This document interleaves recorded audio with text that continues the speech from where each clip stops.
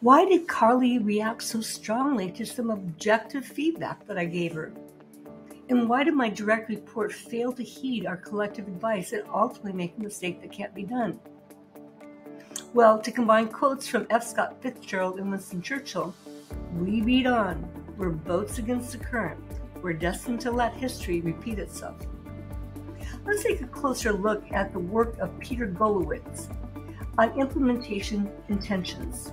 A simple if-then plan can increase the likelihood of a new behavior taking hold by 300%. It's about working with our brain's natural rhythms rather than against them. We just need to know what they are.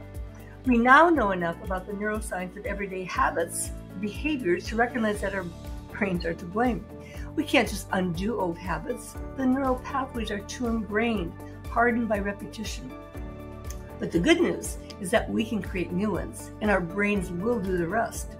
So by focusing on redirecting our behavior, we can move from a cacophony of things going on into a symphony.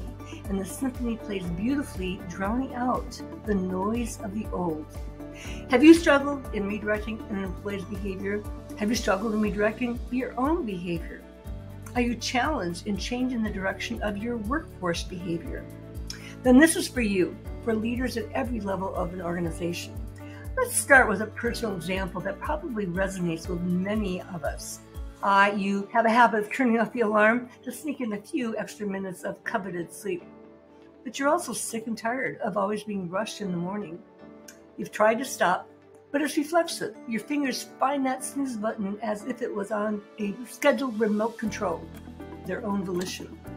Instead, if we use Golowitz's model, then set a new plan, a new intention. When the alarm goes off, then you're going to sit up in bed and take 3 long, slow breaths, sending wakeful oxygen to your brain.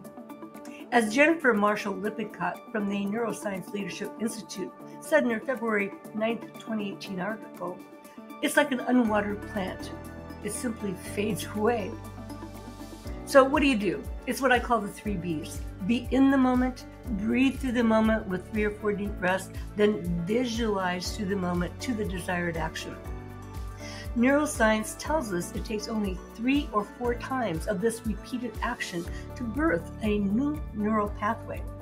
So can you imagine that in just 3 or 4 days, you can influence a change in this behavior? Now you have choices.